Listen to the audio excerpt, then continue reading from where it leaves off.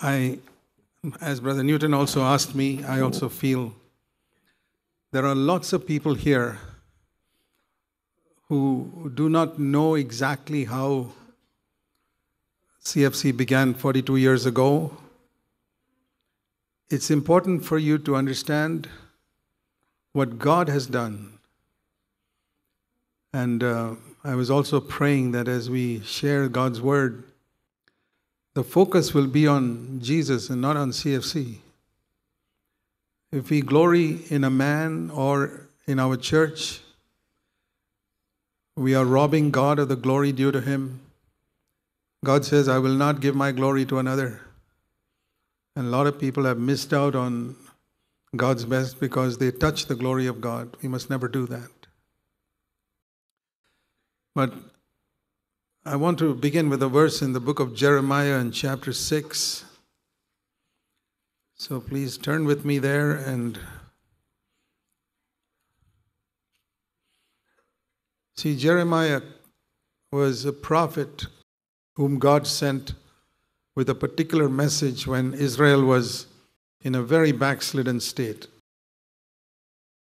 All the prophets were sent by God when Israel was backsliding to bring a message to make them turn back. Now, many people, when they hear of the word prophet, they think a prophet is one who predicts the future. That's a wrong understanding. Particularly in the New Testament, a prophet is not one who predicts the future. And a prophecy is not predicting the future in the New Testament. Even in the Old Testament, think of the greatest prophets. Moses, he was not one who predicted the future. He directed God's people, called them to repentance when they worshiped the golden calf, etc. Elijah, another great prophet, he never predicted anything about the future, but he called Israel to repentance when they were worshiping false gods. John the Baptist, the greatest prophet of all, he never predicted anything about the future, but he called Israel to repentance. And every single prophet, whether it was Jonah who called Assyria to repentance, Nineveh, every prophet throughout the Old Testament and the New Testament, one thing was common about all of them. They were sent by God at a particular time because God's people had gone away from his ways to call them back. So understand this. This is a true prophet, and this is what true prophecy is. And the Bible says we must long for the gift of prophecy in the church because there's a tendency in all of us to drift away from God, maybe a little bit or more. And so there's always a need to call God's people back to his ways, his purpose. That is the purpose of prophecy in the church. And so Jeremiah was at a time when Israel was so backslidden, and he preached for about more than 40 years. And his message was always turn back, turn back. And when they did not listen to Jeremiah, that was the last prophet God sent to Israel before he sent them into captivity into Babylon. And when they did not listen to Jeremiah, they went into captivity into Babylon for 70 years. So this is the message of Jeremiah to the people of Israel. Jeremiah 6 verse 16, thus says the Lord, stand by the ways. You know, there are many ways. And you have to make a choice. It's like you come to a crossroads where there's not just 3 or 4 roads, but many, many roads. And in the history of Christianity, very often God's people have come to crossroads like this. And the Lord says, see and ask for the ancient paths. That means go back to see the way which was right at the beginning. The ancient paths. That was necessary for Israel to understand the way Moses taught them. And for us to understand the way Jesus and the apostles taught. He's saying, ask for the ancient paths. And the way we apply that today is go back to the Bible and see how Jesus preached. Preach like that. See how the apostles preached in the letters, epistles. and in the Acts of the Apostles. Preach like that. And I want to tell you, after being a Christian for 58 years, there are very, very, very few people I've heard in my life who preach like Jesus and the apostles, whose way of preaching is like Jesus and the apostles, and who the message is the message of Jesus and the apostles. Very few. So this is a very necessary word for our time. Ask for the ancient paths where the good way is. Because the way that Jesus and the apostles taught was the good way, the best way. And walk in it. And if you walk in it, you'll find rest for your souls. This is what Jesus said. Take my yoke upon you and learn from me, and you shall find rest for your souls.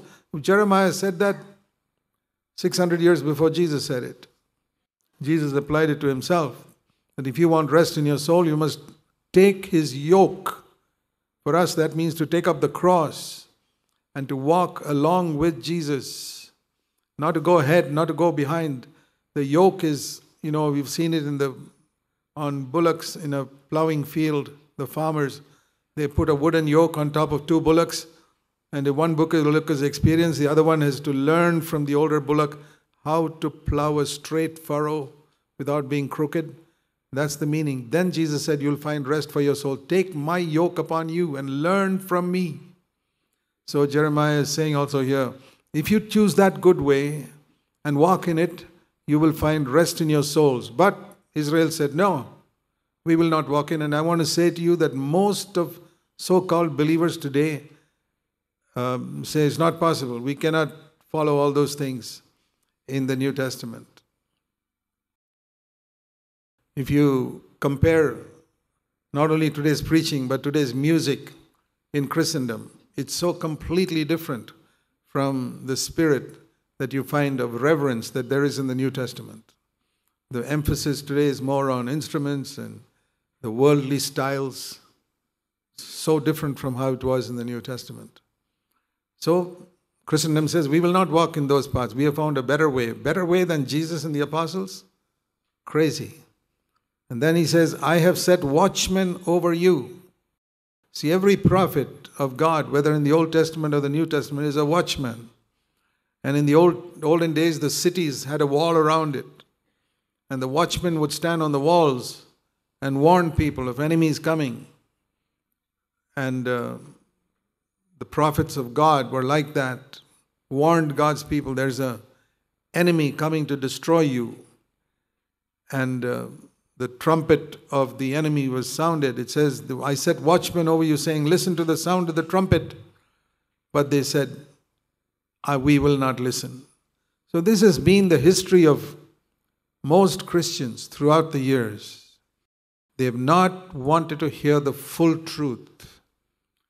There are different percentage of the truth that people would like, so long as it doesn't make them uncomfortable, so long as it doesn't cause them any inconvenience, we'll accept so much. Some take a little more. But it's always in terms of, will it cause us any difficulty? Will it cause us any reproach? You ask all those questions when it comes to God's word, then you miss out on God's will. Then turn with me to the book of Jude. It's the second last book in the Bible, just before Revelation. And Jude, he's writing sometime perhaps towards the end of, before the book of Revelation, towards the latter part of the first century. And he says, I wanted to write to you, verse 3, about our common salvation. He says, my burden was initially to write about the message of the gospel, something like the book of Romans, explaining the message of the gospel. That's what he wanted to write. But God changed his mind. And that's happened to me many times when I've got up to preach and I plan on preaching something and God changes my mind and says, speak on something else. So Jude was going to write scripture and he was planning to write something and the Holy Spirit said, no, don't write on that. Anyway, Paul was going to write Romans, so that's okay.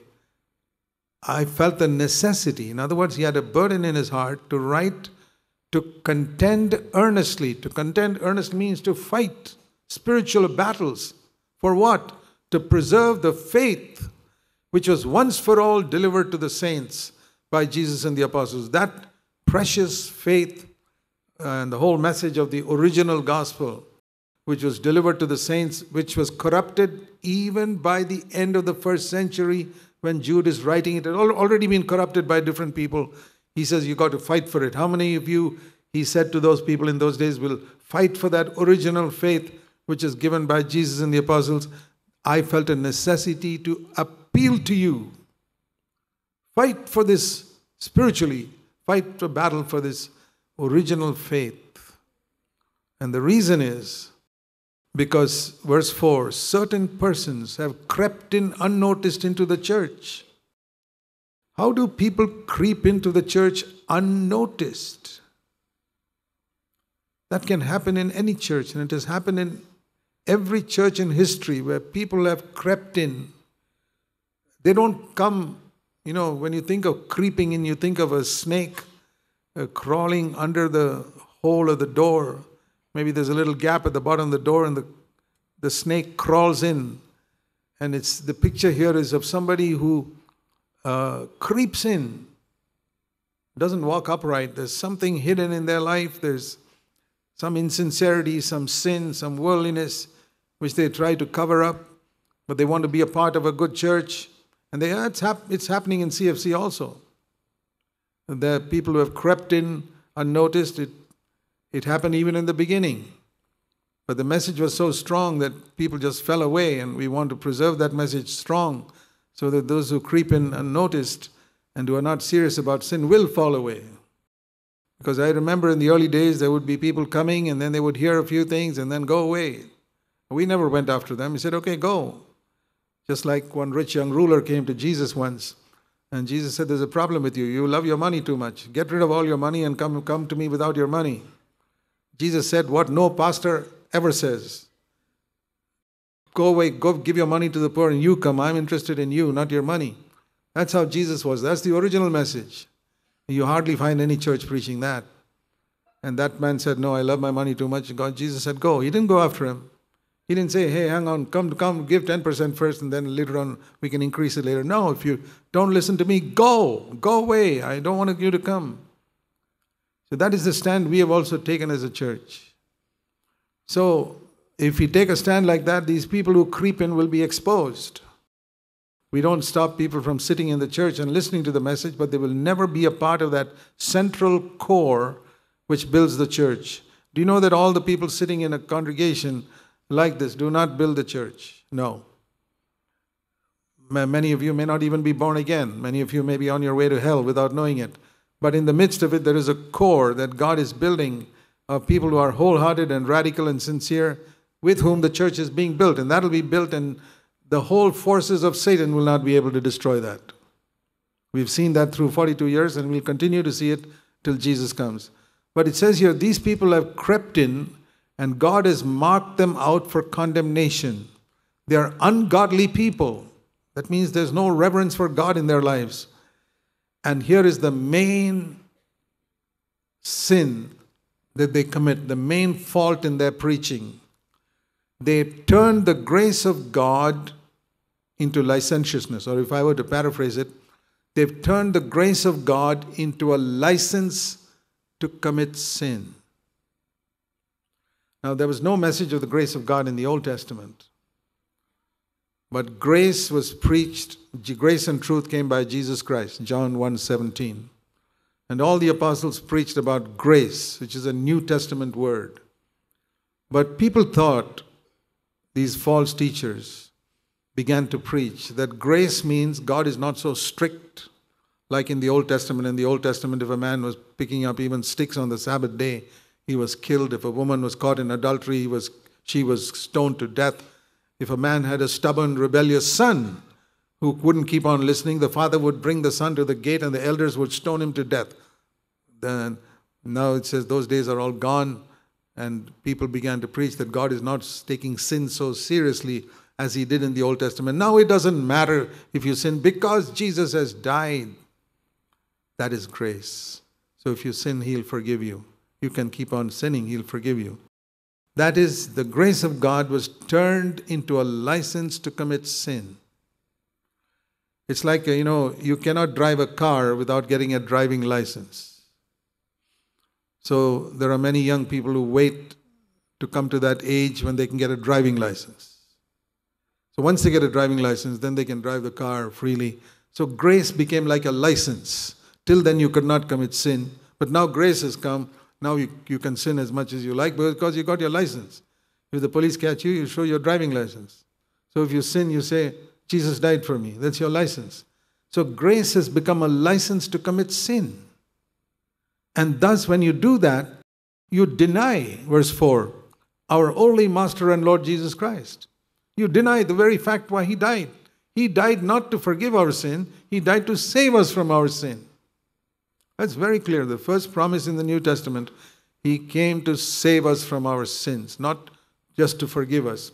And that is the little mistake, that the little error that crept into Christianity in the first century. That's why Jude writes about it. He says, I saw this happening, and so I had a great burden to tell you people who will listen to me to contend earnestly for this faith which was delivered to the saints, that grace was meant to deliver us from sin and not as a license to commit sin.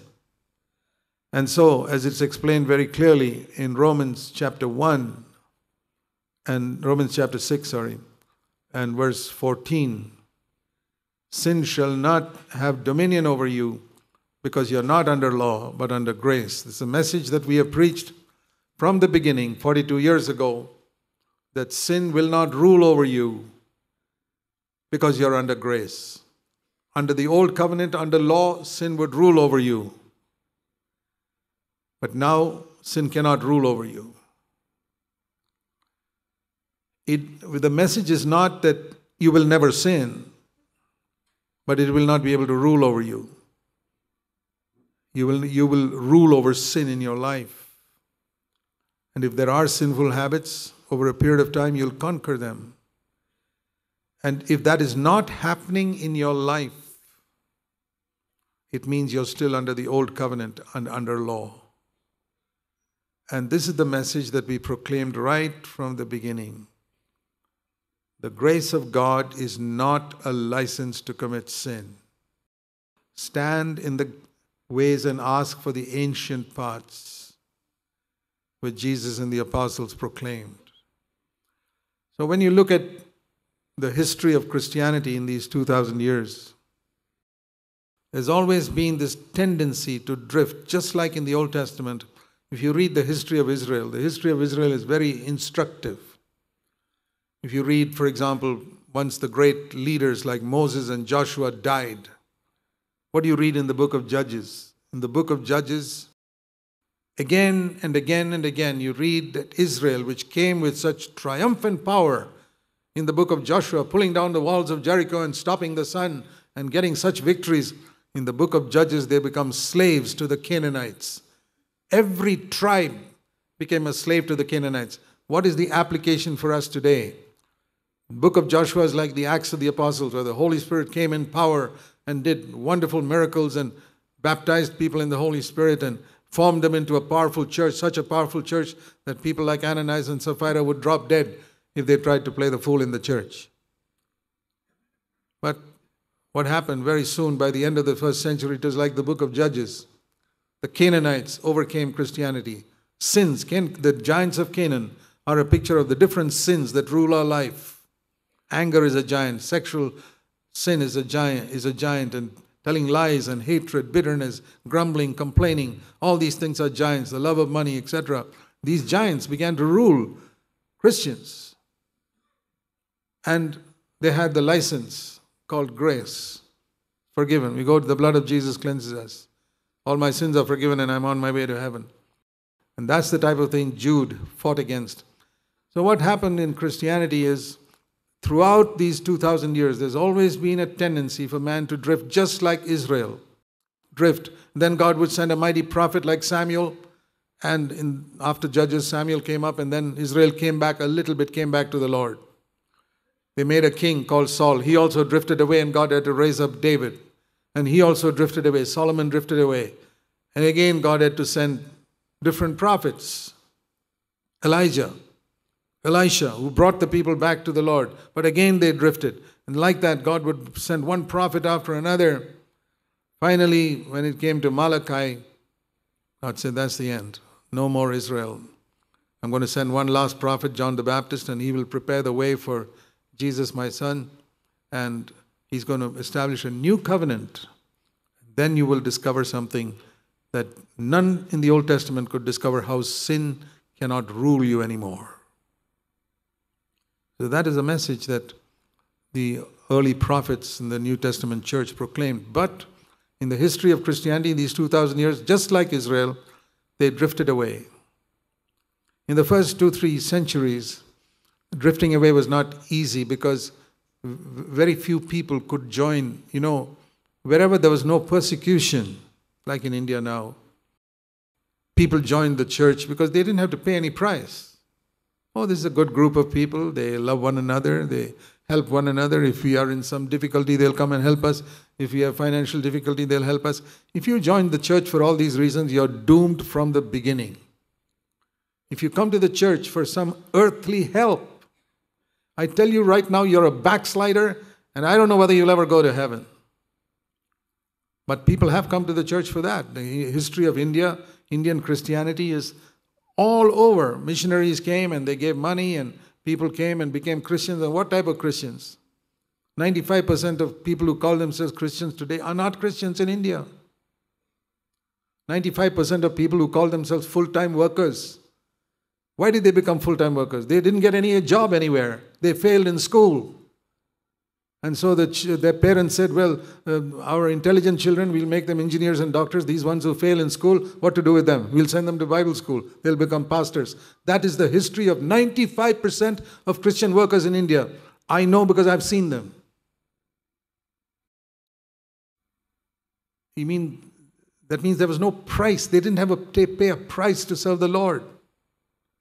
And I've seen in my life around the world that wherever any man, there are genuine full-time Christian workers called by God. There are still apostles and prophets in the world today. But one mark of all of them is they've all paid a price. They've sacrificed something financially. They've sacrificed something in terms of family, comfort. And that's why God has chosen them, because they followed Jesus, who sacrificed heaven to come to the earth. They followed Peter and James and John, who sacrificed their fishing profession to serve the Lord. They sacrificed, like the Apostle Paul, who was rejected from his position in the Jewish hierarchy and lost his inheritance from his parents because they followed the Lord. These are the people whom God chose, those who made a sacrifice, like Jesus, like Peter, like Paul. But all these people who didn't have a job and became full-time workers, or all these people who made no sacrifice and decided to join a church just because it's a good place to join, I will get some benefit. The moment you think, I will get some benefit in this church, you have lost the principle of sacrifice. The principle of sacrifice is, I will lose something by joining this church. Not I will gain something. And I want to ask all of you, have you gained by coming to this church? I don't mean spiritually. Spiritually, we will gain in a good church. But if you have gained materially and in an earthly way, you better check yourself whether you're really born again or not. It's true that if we seek God's kingdom and His righteousness, other things will be added to us, but it is from heaven. Not like all these missionary work that's gone on in India where people join a church just for the sake of some benefit or to get some recommendation from some school or get some free treatment in a hospital, and all this garbage that has gone on in the name of Christianity. The Bible says, look for the ancient paths. Do you think people joined the early church for that?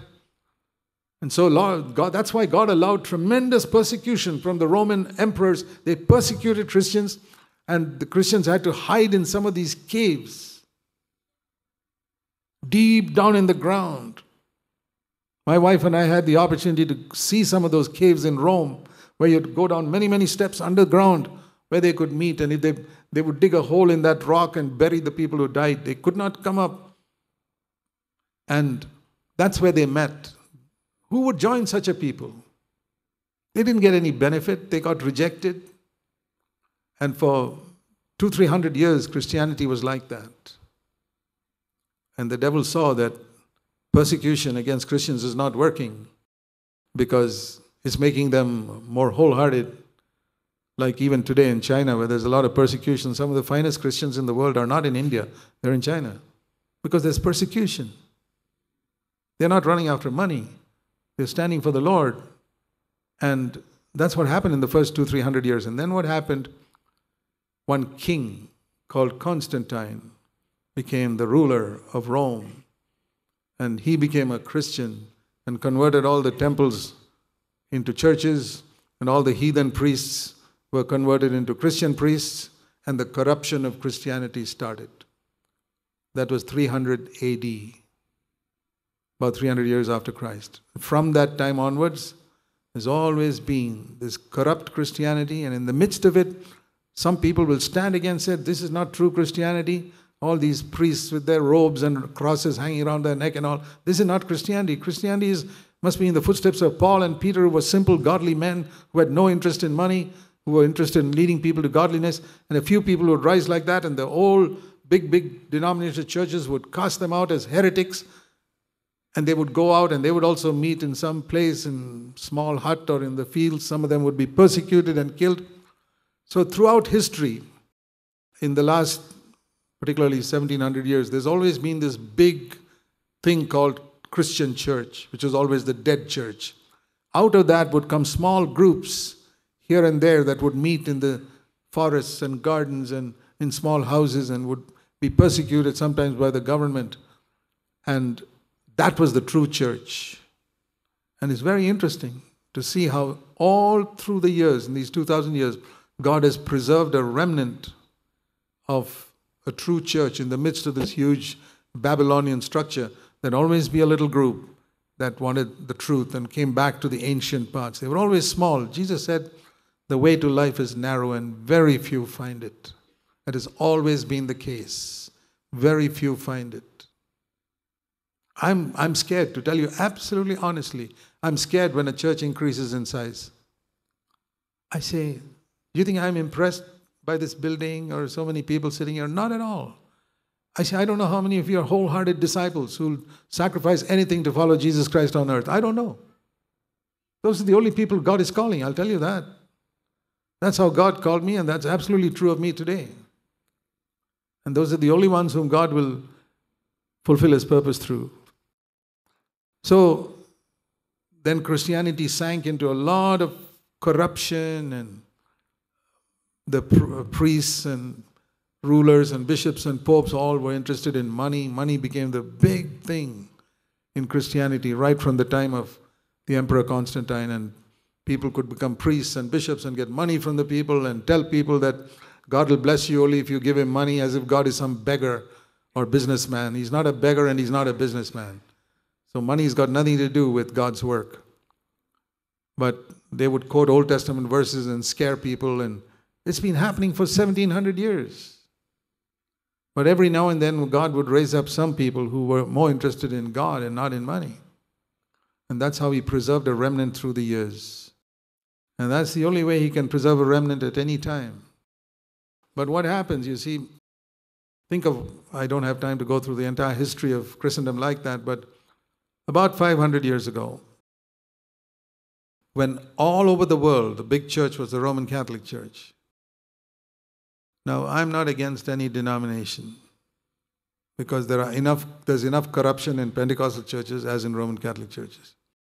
But that was a big system those days, and there was a time when they wanted to build a big cathedral in Rome, and one monk suggested to the Pope that the best way to get money is tell people your sins will be forgiven if you give money, and your dead people who have gone to hell, if you give them money and you pray, then God will somehow take them out of heaven into a place called purgatory, where they'll be purged and they'll take them to heaven. So people who didn't know the Bible, there was no printed Bible those days, gave money, and there was one monk, Roman Catholic monk called Martin Luther, who read whatever little Bible was available those days, and he saw this is wrong. This is not how we go to heaven. We go to heaven by repentance and faith in Jesus Christ. And it's not by our works, but by grace, by faith in Christ we are saved. And he stood against the entire Roman Catholic Church 500 years ago. They tried to kill him. So many people tried to kill him, but God preserved him. And he gathered, that was the beginning of what is called a Protestant Reformation movement. 500 years ago, where people came in numbers out of the Catholic Church. And then in that time, there were another group of people who, Martin Luther baptized babies. He didn't have light on it. I don't judge him for that. He had light on some things, but not on everything. Then there was another group called the Anabaptists who said, no, baptism of babies is not right. The Bible says we must baptize by immersion. So when they baptized by immersion, the followers of Luther persecuted them. It was always like this. One movement would come out and start a good work, and then some people would find something more in Scripture, like water baptism, then this group would persecute them. And then after a period of time, that would become corrupt, and later on in the 1700s, in England, God raised up a man called John Wesley. John Wesley was one of the godliest men in the history of Christianity. Another man who was completely free from the love of money. And he proclaimed holiness, overcoming sin. And there was a movement of turning people. There were godly people who turned away from sin and lived godly lives. And that became what is known today as the Methodist Church. But if John Wesley came today, he will not join the Methodist Church. It's not what it was then. It was a pure movement when it started. Everything is very pure when it starts. But after it flows for a few years, it becomes corrupt. It's like a river, You go to some river which starts in the mountains, and it's very pure water there. After it has been flowing for some time, it becomes corrupt, spoiled. That's what happens to these groups as they go along for some time. So John Wesley died, and his followers were not like him. And then in the 1800s, God raised up other people, wonderful godly men who knew God. They started a great movement, and then their followers would drift away. Within 40 to 70 years, every movement would decline. And there was one reason. As I've studied the reason for the failures of all these movements, it is this. Please listen carefully. The founder of a movement knew God personally. The followers knew the founder well. So what happens when the founder dies? For some time, the movement proceeds.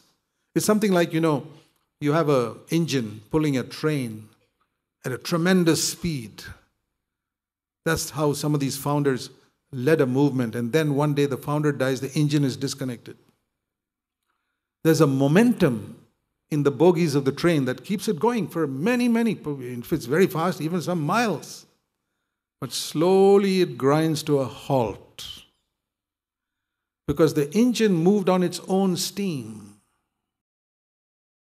or power, but the others were pulled by the engine. So we can learn a lesson from that. And then God has to raise up in the next generation someone else who knows God, who didn't just know Martin Luther or John Wesley or some great man, but knew God personally. We're thankful for these godly men, but beyond these men who knew God. And then God raises up another movement. And that's what's happened throughout history. And then about 100 years ago, people began to discover the baptism in the Holy Spirit and the gifts of the Holy Spirit. And you see, nobody had cast out demons and all before that. Way back in Jesus' time, it was there. And so that's the next thing that happened, where another truth was discovered about the baptism in the Holy Spirit and the original gifts that God gave in the first century, He gives even today. And again, there was a lot of opposition. This is all false teaching. But now, of course, it has become respectable. What happens is, any movement when it starts, whether it's Luther or Wesley, they tried to kill Wesley. And even the Salvation Army, which was founded by a man called William Booth, godly man, he and his wife. But it's become so worldly and corrupt today. So this is what has happened to all groups in Christendom. You need to understand this, or I'm just giving you a brief history of Christianity's developed. Always God raises up a man, and then if there are others who know God, who go beyond the man to God, the movement survives. But if they stop with the man, and they don't know God themselves, then the movement declines. It's certainly right to respect godly men. And we must do that. The Bible commands us to do that. But it must not be to such an extent that we lose our connection with the Lord Himself. So we must have a personal connection with the Lord. I've said that here in the church for over 40 years now. That everything if you have learned the truth of God's word from me, you must recognize you have learned it second hand. You didn't get it directly from God. You got it through me. Good. God has used human instruments. I mean, I learned things from Paul. I didn't learn it directly. I've learned things from Peter and from James and John. But I didn't get stuck with James, Peter, and John. I've gone beyond them to Jesus. And that's why I have survived. So we must not, I respect James, Peter, and John highly.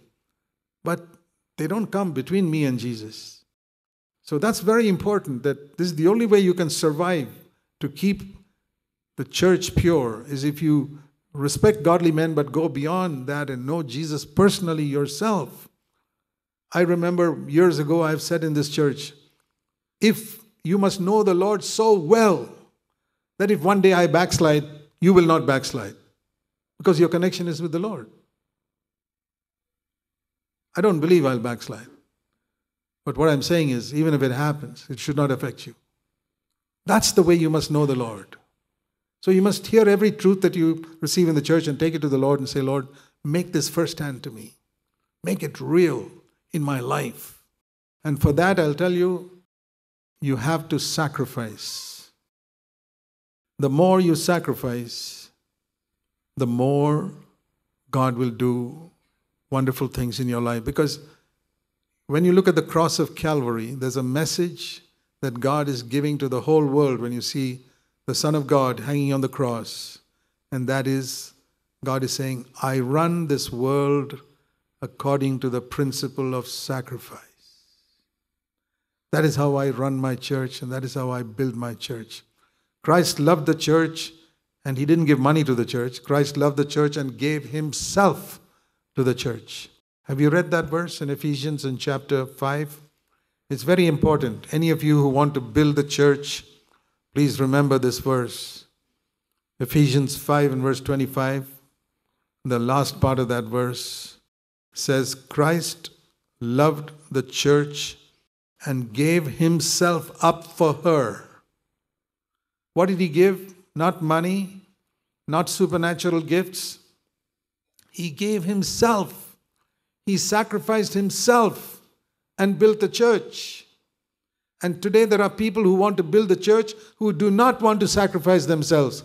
You think they'll build the church? Not in 1,000 years. No. Those who come to the church to get some benefit, to get some honor, they're not going to build the church. There's a lot of honor seeking. Particularly those who stand up in front, like I'm in front. And those who sing in the choir and music, they're up in front. And there's a great danger all over Christendom, in every group of those who stand on the platform, of seeking honor for themselves. And that's the way the devil will destroy them. And he's destroyed thousands and hundreds of thousands of preachers and song leaders because they didn't have any sacrifice in their life. Christ loved the church and gave Himself. Not a little bit of time or a little bit of money. A lot of people today, they think, I'll do something for the church, I'll give a little bit of time, a little bit of money, or I'll give my gifts, I'll preach, or I'll sing. No. If you don't give yourself, you cannot build the church. Christ is building the church with those who give themselves, who sacrifice. That is the principle by which God runs the church. There is no other way. Underneath the church is the foundation of Christ died for us. So remember this, and that is what we have emphasized from the beginning. And God tests us to see whether we'll sacrifice. And that's how CFC began as well. Jesus Christ was born in a cowshed. The little basket in which He was kept was the trough or the little thing in which cows were eating their food. You know, the food for cows was put in what is called a manger, in that little stone tub in which the food for the cows was kept. That was the only place the baby Jesus could be kept. And that's what the angels told the shepherds. There are many babies born in Bethlehem tonight, but how will you find the one who's the Son of God? Go and look for a baby that's kept in a cowshed in the eating trough of the animals. So all the others will be kept at least in some bed or on some sheet. But the Son of God you'll see born in the lowest, most degrading place of all. That's where you'll see the body of Christ. Now there's a principle there. Why did God allow Jesus to be born in that manger, in a cowshed? God had planned the birth of Christ from the time of Adam, from the beginning of the history of the universe, from before time. Don't you think God could have planned in such a way there'll be at least one room in one hotel in Bethlehem where he could have got a room? It would have been very easy for God to do that. Or Joseph came from Bethlehem. There are so many of his relatives there. God could have arranged for one of his relatives to give him a little place for the baby to be delivered. Even the relatives who don't know you so well would be glad to give you a little place if your wife is delivering. Why is it God didn't allow any of them to offer Joseph a room? Because he wanted his son to come lower than all human beings. Because that's the only way he could lift up everybody. You can't lift up people if you're on top of everybody. Today's Christian leaders are rulers.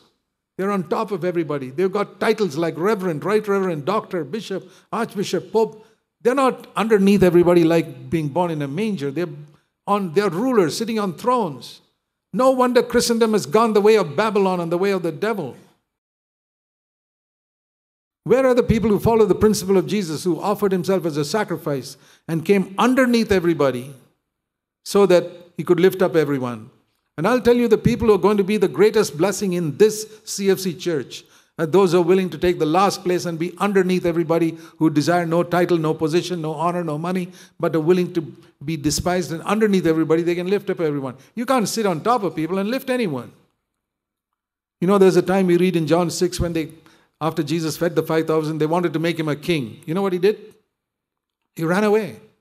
He went into the mountains. He said, I didn't come here to be a king. I came here to be a servant. And that is why in our churches we have always taught that an elder brother is a servant. He's not a king. He's not a ruler. Our senior elder brother, Jesus, on the last day of his life on earth, was washing people's feet. That's what a true elder brother does. He's at the feet of the others to serve them. And that's the type of elders God has raised up. And anyone who sits on top of them, wants to be a ruler, wants to boast that I'm a CFC elder, God removes him, one way or the other. Because he's not at the feet of people. That's happened. That's also happened in some of our churches. So you see, it's very easy for Christendom to drift. It's very easy for elders to drift from that principle of Jesus, the principle of sacrifice. And we read that is how the first true church was built, by people who forsook everything and sought the Lord. They did not want anything. They only sought for the power of the Holy Spirit. On the day of Pentecost, they were waiting. And you ask them, what are you waiting for? We're waiting for the power of the Holy Spirit. How will you know when you have received the Holy Spirit? Listen to this. Today, if you go to some Pentecostal and ask him, how will you know you've been baptized in the Holy Spirit? All of them will give you one answer. You will speak in tongues. But listen to this. If you had gone to those people who were waiting in the upper room in Jerusalem, before the day of Pentecost, they waited for 10 days in prayer. And if you had asked any of them, there were 120 of them waiting in prayer, how will you know that you have received the Holy Spirit? Nobody had spoken in tongues till then. They didn't know anything about tongues. They would not even have said tongues. You know what they'd have said? Jesus told us before he went to heaven, Acts 1:8, that we will receive power when the Holy Spirit has come upon us to be witnesses for Jesus. Right now we are scared, but we will get power. And right now we are not able to live the type of Christian life that can be a witness for Jesus, but we will get power to be, not to bear witness with our mouth, but be a witness. And then we will know we received power. That is the answer they would give. But see how that message has been corrupted.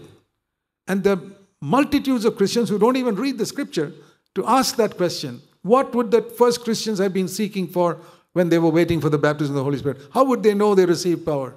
Why is it people listen to all these third-rate Pentecostal people who tell you a lie that the mark of it is being speaking in tongues? I believe in tongues. I thank God for the gift. I've used that gift for 42 years, and I'm very thankful for it. But it is not the mark of being baptized in the Holy Spirit. I've seen people who speak in tongues who commit adultery, and who are wayward, and who are backsliders, and who will finally go to hell.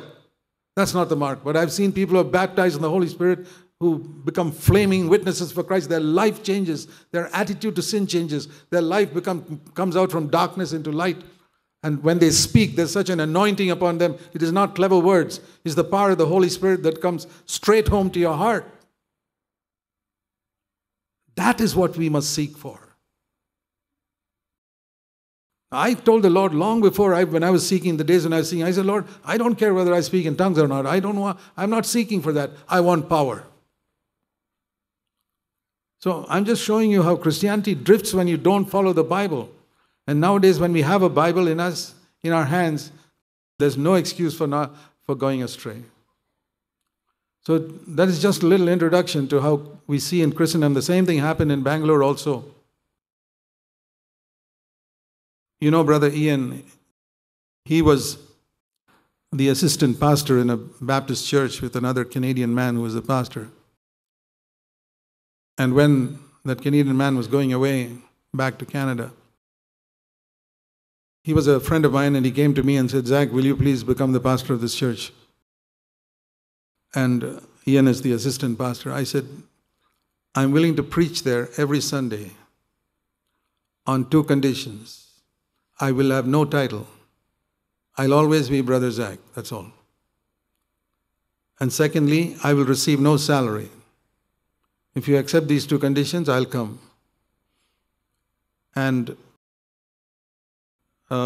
they said, we'll give you some money for your scooter, petrol, so that you can come and visit us. I said, no.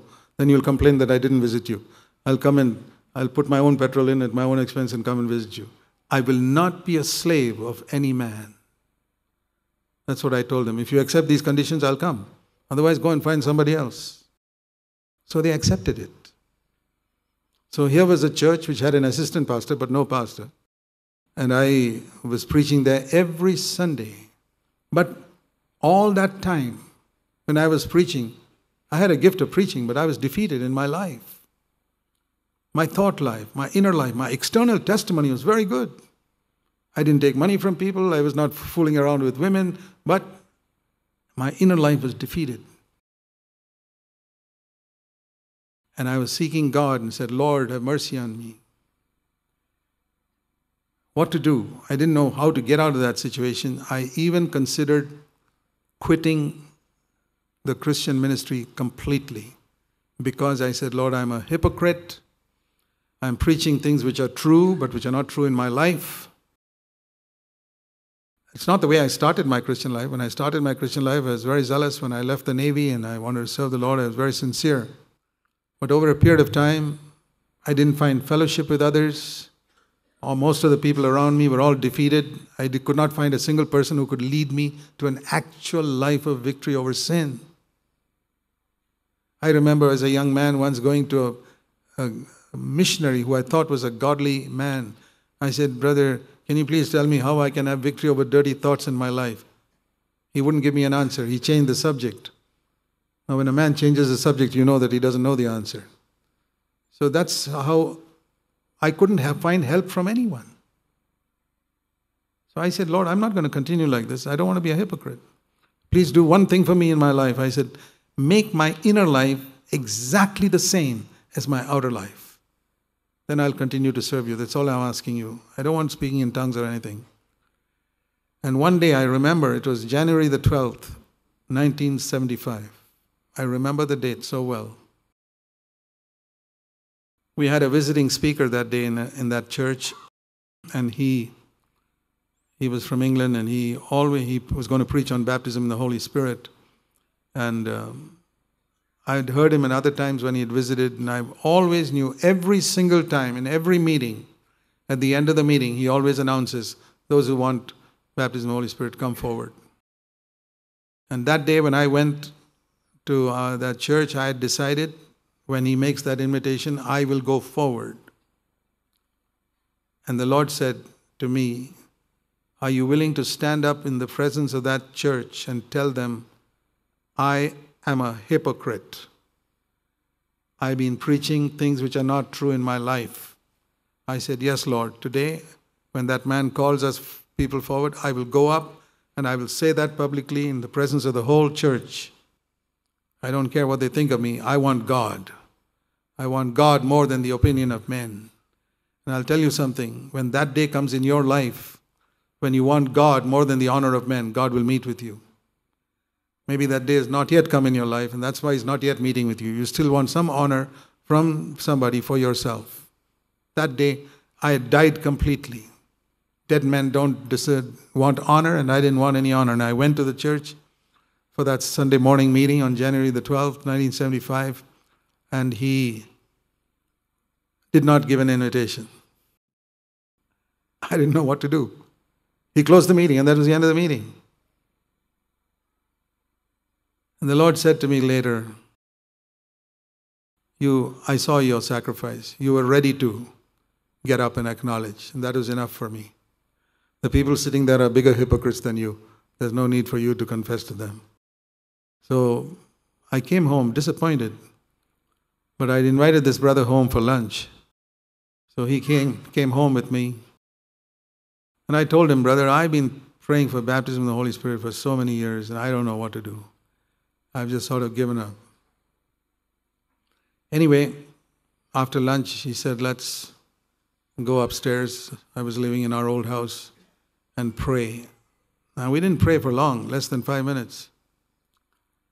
And he said to me, Zac, it is unthinkable that God will call you to serve Him and refuse to give you His power. I thought of that, and I said, that's right. I knew God had called me to serve Him. How can He refuse to give me His power? Then I realized it was my unbelief. Unbelief was like a closed door in my heart that was preventing the Holy Spirit come to fill me. You know, because I had grown up in the brethren assemblies, and they never taught about baptism in the Holy Spirit. So I grew up in an atmosphere inhaling the fumes of unbelief for so many years. No, I don't criticize the brethren or anybody else. There are many godly people among them also. But I'm talking about my problem. I was just full of unbelief, and it was a tremendous problem. I thirsted and I prayed, but I had no faith that God would do it. And when you don't have faith, you can't get anything from God. So when he said that, suddenly, I cannot explain how, I suddenly had faith. That's right. God cannot refuse it to me.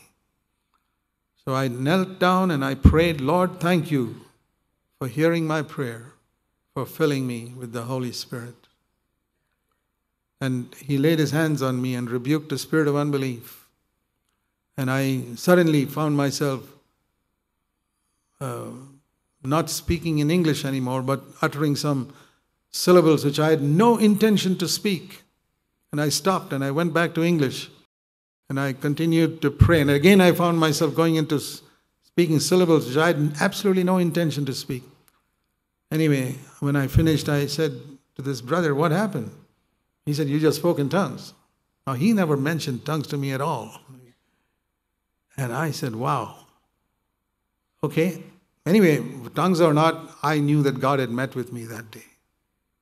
I was sure of it even before I spoke in tongues. So when I came down from my room upstairs, my wife saw me and she said later, I knew from your face something had happened, that God had met with you. Because she herself had been baptized in the Holy Spirit 6 years before that. And she had received the gift of tongues 6 years before me. So that was the beginning of our experience. And the next day we had another meeting in the church, and Ian Robson, who had also been praying together with me, he received the gift of tongues as well, was assured of baptism in the Holy Spirit. And that's how we began. So once we received this, we said, now we got to preach it. And so I began to preach that regularly for the next 6 months in that church. And that was a Baptist church that does not believe in the baptism in the Holy Spirit. So they were very upset with me. And finally they were speaking a lot of things among themselves. I heard about it and I called the board members and I said, listen, I'm not here to cause any trouble to you people. I'm a peaceful man. If you called me to speak here. Now if you don't want me, just tell me to get out, I'll go. They said, yes, we want you to go. I said, okay. I go, I will not cause any problem. I will not cause a split in this church. I will not ask anybody to leave. Will you please give me a chance next Sunday to speak, give one last message? They said, no, we won't even give you that chance. I said, okay, God bless you all. But then the next day they called me up and said, okay, we give you one last chance. You get up and speak. So I spoke that Sunday. That was in August 1975. And I said to them, brothers, I love you all. Sisters, brothers and sisters, I love you all. You have come to the borders of the promised land. And now you can go in and possess the land, or like the Israelites, turn back and be in the wilderness for the rest of your life. That's your choice. But thank you for listening to me all this 1 year. I'm going. I'm not asking any of you to leave this church. I'm leaving quietly, peacefully. And I stepped down. As soon as I stepped down, Ian Robson got up. They had told clearly, you don't have to leave, Ian, just because Zac is leaving. He got up and said, if you don't listen to Zac, I'm leaving also. And he left. So we didn't know what to do that evening. We said, okay, Ian, let's meet in our home. Both of us can pray and seek God for the future. We did not plan to start a church. No. Far from it. And there were previous times when I tried to start a church, it all failed. So I gave up all hope of that. And we just met together for prayer because we were thrown out of somewhere. What to do? That is how CFC was formed, not through some spectacular opening ceremony or any such thing. It was by two brothers who were rejected and thrown out because we preached the baptism in the Holy Spirit. And we were united in spirit. And we had to sacrifice something. I mean, that had been true in our lives even before. Long before that, I had left my job in the Navy, which I had a good career ahead of me. And Ian had left his career in the railways to come into full-time work. You know, I've noticed one thing, that God notices where a man is willing to give up his job. We don't tell people to give up their jobs, but if God calls, and God had called him, and God had called me, and then he sees whether we are willing to give up when God calls us. Because, you know, to get a monthly income from a job is a source of security for everybody. Otherwise, how do you live? For a person to give that up and say, I'm going to trust God to take care of me. I remember in the Navy, people told me, are you crazy? Who's going to take care of you? I said, God's going to take care of me. And there was a sacrifice involved in terms of earthly terms that both of us had to make sometime in our life before that. And now there was another sacrifice that both of us had to make in terms of a spiritual ministry that we had in a church, and to be thrown out and rejected. And we said, sure, we'll make that sacrifice also. First, a sacrifice in the world, and second, a sacrifice in Christendom. And God saw that, and He builds the church on the principle of sacrifice. What were we standing for? We were not standing for anything for ourselves. We were standing for the truth of God. And we were paying a price for the truth of God. And we started meeting. And if you had asked us that day, what are you planning to start a church? I said, no, we are not capable to start a church. Impossible. We're not apostles or prophets or anything. We're just ordinary brothers who until a few days ago were thoroughly defeated in our life. Where in the world can we start a church? We're needy and we are young. I was 35 and a half years old and Ian was 34 and a half years old. There are many of you sitting here who are that age, 35, 34. Can you think that you can go out and start a church? We didn't feel we could do it. And that was good for us, so that it'll always be known that it's Jesus Christ who built that church, not Ian Robson or me. I'm sure of it, and Ian is sure of it too. We know the history of it.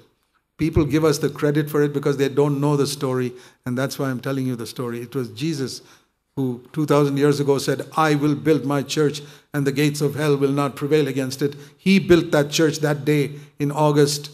It was the 17th of August, 1975. And the gates of hell have not prevailed against it for 42 years. You know how Jesus prayed in John 17? It's a wonderful prayer. I want to show you something there in John 17.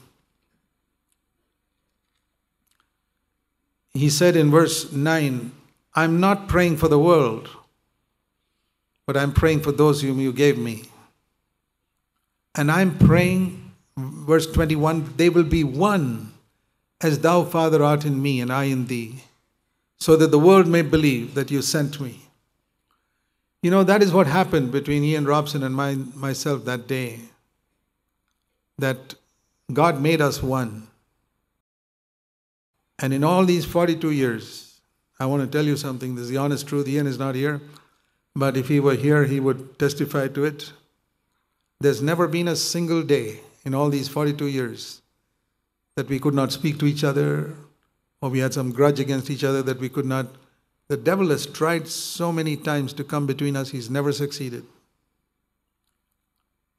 Jesus prayed that we might be one, and that is what Jesus did in both of our lives that preserved this church.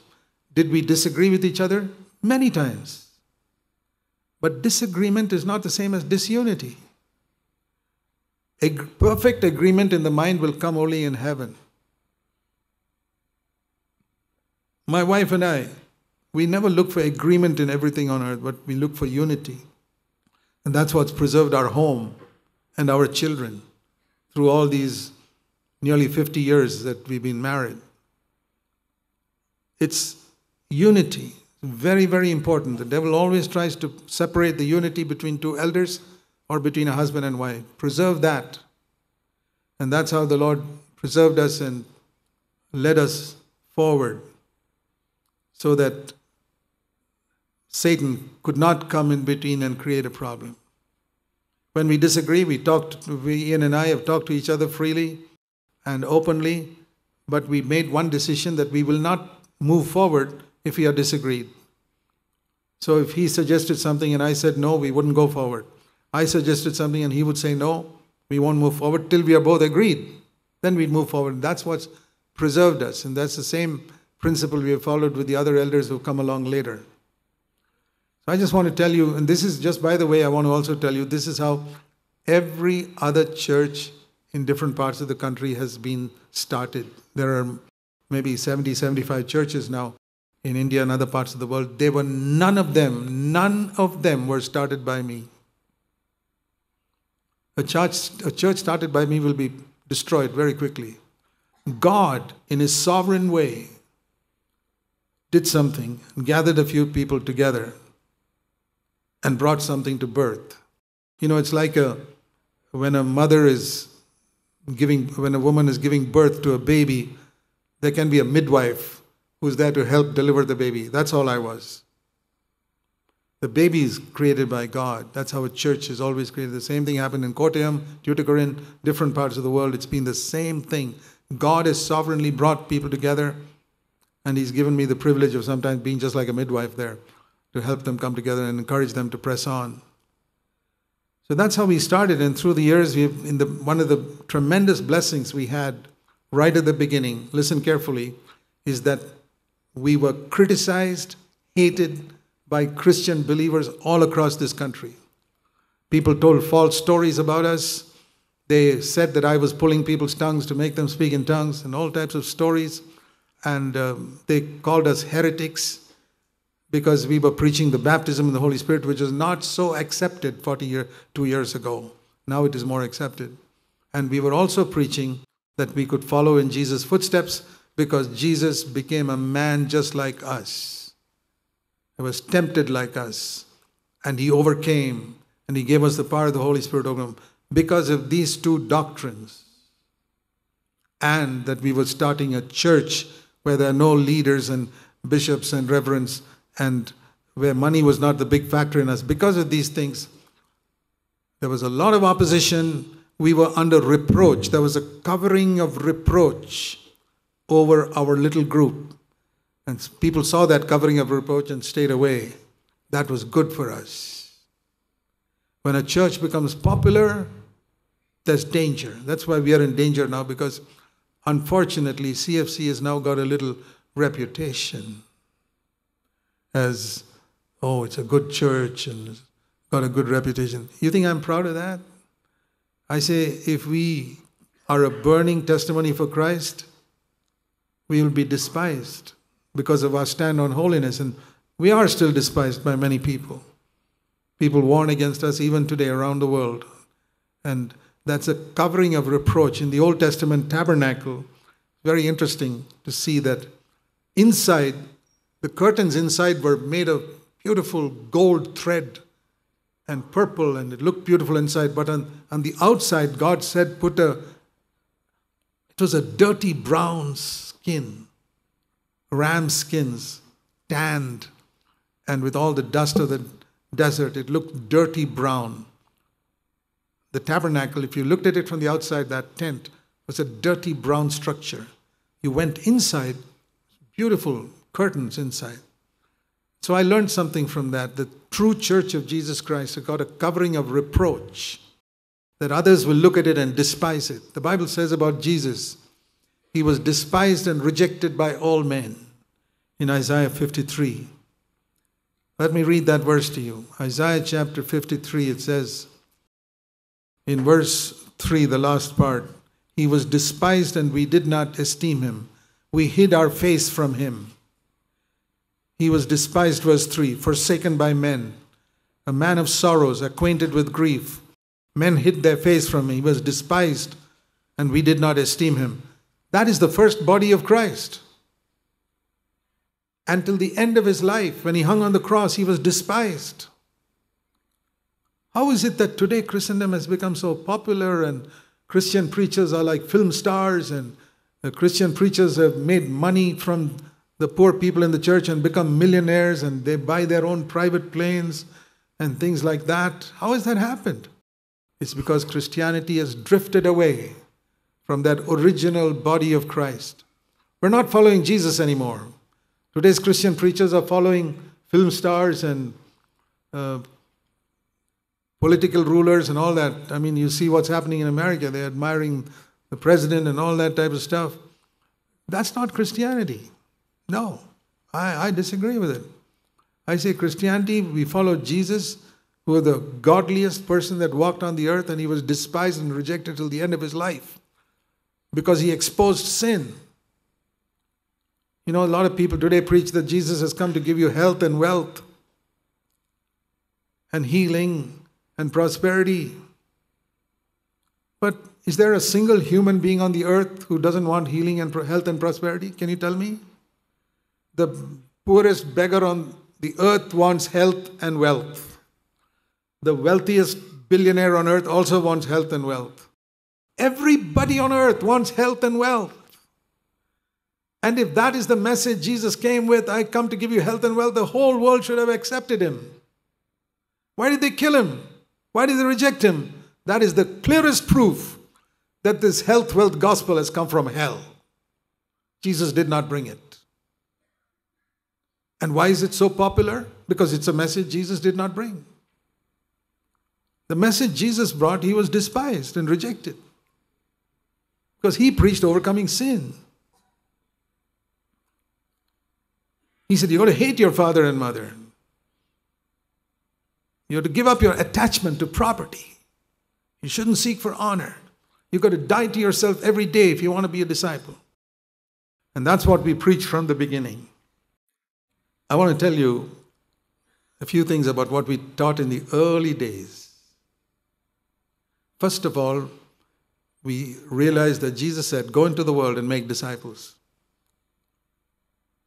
There are two commissions. In Mark 16 it says, go and preach the gospel. Many people were doing that in India, praise the Lord. But we didn't see many people preaching, making disciples, which is the other part of the commission, Matthew 28.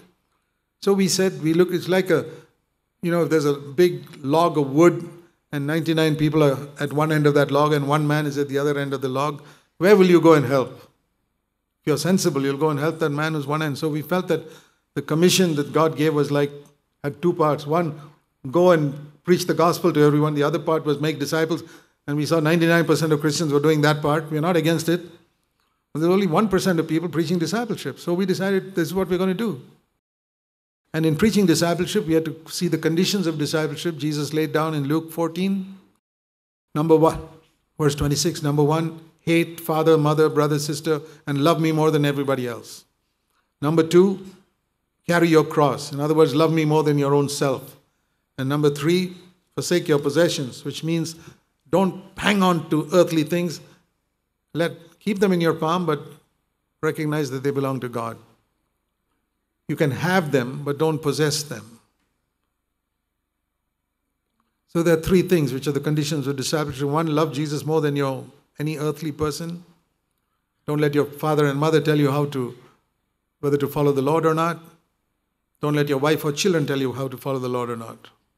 And secondly, you must die to yourself every day if you want to be a disciple. And third, you can have possessions, but don't possess them in a tight-fisted way. Remember, they are God's. And I found hardly anybody preaching this. If there was some church, I would have gone and joined it. I didn't find any. We began to preach it. People didn't like it, naturally. Who likes, in a country like India, where everybody almost worships their father and mother, whatever daddy says, mommy says, if the mommy starts crying, we listen to her and do what she says. To preach in a country like this, you've got to forget about what your father and mother say and follow Jesus. That's not easy. But we had to do that. And secondly, to die to myself every day. When you're provoked by somebody to keep quiet and forgive, that's not a message everybody wants. They say, be a man. Don't be like a woman. It's not like being a woman. It's like being like Jesus. To follow him. When you keep quiet when somebody shouts at you, that's not being a woman. That's being like Jesus Christ. It's not being a man to fight back at that person. That's to be like an animal. Dogs fight with each other like that. And I don't want to be like a dog. I want to be like Jesus Christ. So die to yourself every day. And the third thing was, don't possess possessions. Don't think of them as yours. If you can use some of it to bless some poor person, do it. So we decided to follow that and preach it. And of course, the numbers, not many people were interested in that message. And the other thing we preached was the Sermon on the Mount, Matthew 5, 6, and 7. We took many months studying Matthew 5, 6, and 7. And I want to encourage you, if you want to really go back to the first message that we preached, study the conditions of discipleship in Luke 14, 26 to 33, and study Matthew 5, 6, and 7 on your own. We have a whole study of the Sermon on the Mount on our website. You can go there also, the New Testament verse by verse. But we began to preach, be merciful to others, just as God has been merciful to you, like you have up there at the back. Hunger and thirst for righteousness. Don't just ask for righteousness, but hunger and thirst for a godly life. And be a peacemaker. Don't be a fighter. If people come to fight with you, don't fight. Be a peacemaker. And mourn for your sin. And if you are persecuted because of these things, rejoice. Because that's the way they persecuted the prophets as well. And overcome anger. Overcome dirty, lustful thoughts. And love your enemies. Bless those who curse you. Pray for those who despitefully use you. And when you give money, don't let anybody know about it. Money, we found, was a big factor in Christendom. And we decided from the beginning that we will not take an offering because Jesus said, when you give money, nobody must know that you gave. How can you do that if you bring a bag in front of a person? Everybody's seeing that you're giving something. Or in some places, they put a box in front and make everybody walk up from the line so that nobody can escape. And everybody has to come in the line.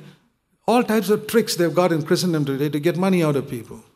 We said, no, how can you do that when Jesus said, when you give, nobody must know what you're giving. Even your left hand must not know what your right hand is doing. Where do we find that preached in Christendom today? We decide we're going to do it. Okay, if we don't have money to buy a land or build a hall, we won't build a hall. We'll meet in houses or in some park or somewhere, but we're not going to disobey God. Right from the very first day, not only in our church for 42 years, in all our 75 churches, nobody has ever taken an offering any Sunday. People say that it's impossible to run a church. We've run it for 42 years. Because if you seek God's kingdom and His righteousness first, He will add all other things to you. We wanted to prove that in a poor country like India, without asking anybody for money, without begging, without sending any report to any country, that's another thing we never did. In 42 years, we have never sent a report of our work to anybody in India or any other country. We don't want any money from anyone. If people give, they give cheerfully, but we don't ask anyone for it. And that is how we've done. And think about, we've had 200 conferences at least in these last 42 years, in 5 languages. And you know how in every one of those conferences, we give food freely, and those who are willing to accept the accommodation we give, that is also free. And we have never taken money, even in a conference. How can you survive? Only if there is a God in heaven who's going to back you up and say, if you honor me, I will honor you. That's the verse I've always fallen back on. Lord, why are we taking a stand on all these unpopular things? Because we want to honor you, obey your word. And God says, if you honor me, I will honor you, and I will make you a testimony in your generation that those who honor me, I will honor you. That is our calling as a church. That's why we are to be like the light, powerful light, like the salt. That means people who taste a little bit of it know there's salt here. We want to be like that. We don't say that we are the only ones. We want to do our part. That's why God has called us. And we taught in the Lord's Prayer, which is also in the Sermon on the Mount, that when you pray, don't keep asking for yourself. You know, there are 6 requests in that prayer.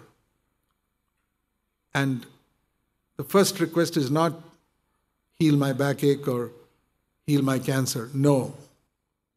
Not even forgive my sins. You know that? The first request in that prayer is, Our Father who art in heaven, hallowed be thy name. Forget about my name. I don't care if it's dragged in the dust. Lord Jesus, let your name be glorified in India. I have prayed that prayer for all these 42 years. And even before that. Your name is dishonored in this land. Let it be honored. Hallowed be thy name. Thy kingdom come. And now it is in the church. That kingdom is there. One day it will come to rule the whole world. And thy will be done in my life as it is done in heaven. That is how we pray first.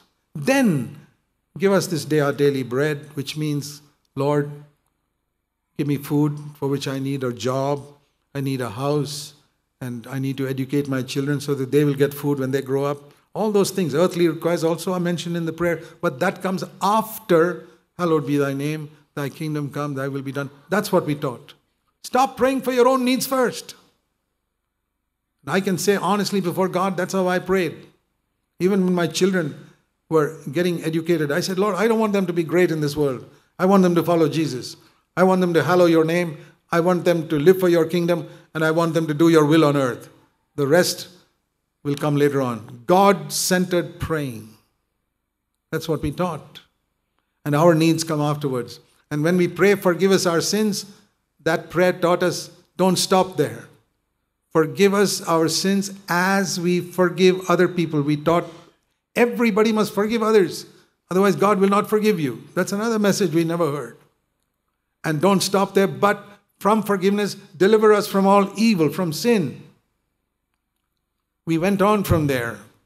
And then finally, when it is all done, the end of the prayer, Lord, we still acknowledge the glory is all yours forever and ever. This is the Sermon on the Mount, and it goes on from there. When you fast, we taught people to fast. We had many times of fasting. Don't tell anybody that you're fasting. Fast in secret and be free from the love of money. These are all the things. And don't judge others. You must discern what is right and what is wrong. But don't go condemning people and judging them. God is their judge. We followed all these things. And finally, what it says there is the way is narrow in the Sermon on the Mount, Matthew 7:14. If you want, very few people will find it. So we knew there'll be very, very few people in our church. Fine. Jesus said very few people will find it. We only want those few. I once said to the Lord, Lord, I don't want to go all over India and invite people who want to go to heaven when they die. Everybody wants to go to heaven when they die. I don't want to call such people. I want to find people who will deny themselves every day, who love you more than their job and their parents and everything else on earth and want to follow you on earth before going to heaven. Just give me such people. All the rest can go and join the hundreds of churches there are that want their money and their singing and everything else. They can go there. We're not interested in them. I am not interested in any of them. That's why I don't ask people to leave another church and come here. They'll be much happier there. They're interested in music. We're not interested in music. We're interested in taking up the cross every day. They're interested in honor and all that. We're not interested in that. We want to be despised and have the reproach of Christ upon our lives. Who wants to join us?